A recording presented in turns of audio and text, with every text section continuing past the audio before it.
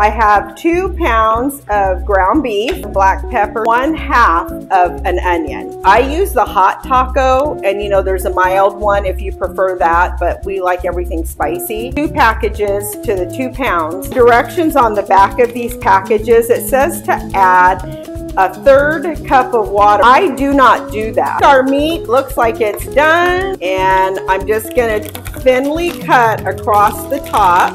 This is my boat. The cheese on my Fritos first.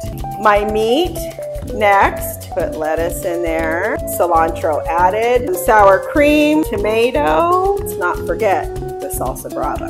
This stuff is money. It is so good. I'm using fine china. Let me show you inside what this looks like. Can you see that? But this is delicious. It's easy. It's fun. I love you guys. You have a blessed day, and we'll see you real soon.